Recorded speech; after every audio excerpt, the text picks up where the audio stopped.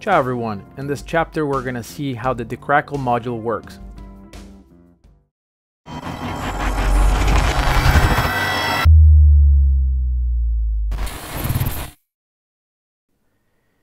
A common scenario where to use the De-Crackle happens especially for voiceover recordings, where the sensitivity of a microphone is picking up a lot of those little clicks and crackles that happens with mouse noise. To give you an example, I have prepared here an example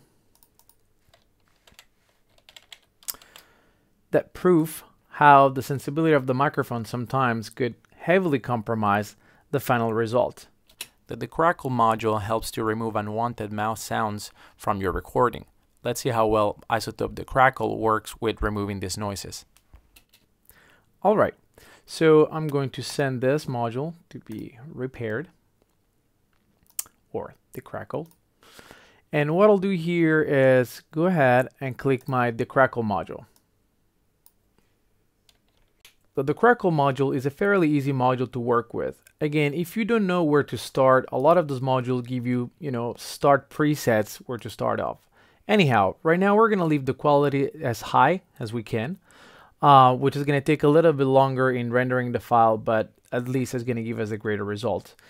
Now, as you can see here, we only have two sliders, the strength slider and the amplitude skew.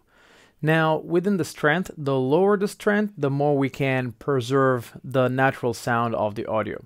The higher the strength, the more artifacts we might introduce in the overall sound.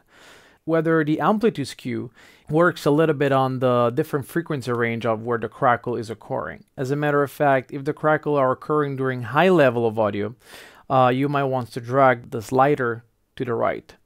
If instead you're hearing crackles during low level of audio, in this case you want to choose to move the amplitude skew to the left.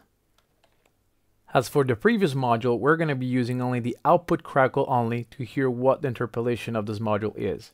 Disclaimer, it won't be that pleasant the overall output of this module, so be aware.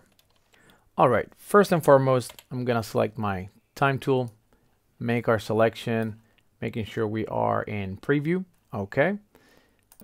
And I'm going to start with a strength of 3 and move the slider up if needed to be.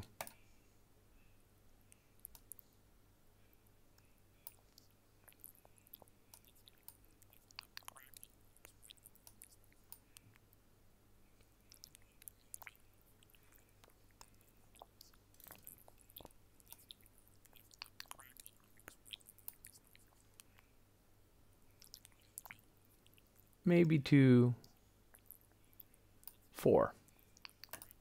Alright, I'm going to remove the output crackle only and render. The De-Crackle module helps to remove unwanted mouse sounds from your recording. Let's see how well Izotope De-Crackle works with removing these noises. Alright, sounded good to me. So what I'm going to do is send this back into Pro Tools. First of all, I'm going to make our usual playlist. Alright, and render the file. So we have before. The De-Crackle module helps to remove unwanted mouse sounds from your recording. Let's see how well Izotope De-Crackle works with removing these noises. And after. The De-Crackle module helps to remove unwanted mouse sounds from your recording. Let's see how well Izotope De-Crackle works with removing these noises. Great. So remember, every time you are in a scenario where the sensitivity of the microphone happens to be just a little too high and it picks up a lot of those nasty and unwanted clicks and crackles that happen with mouth noise, the De-Crackle is your tool. Alright, I'll see you in the next tutorial. Ciao.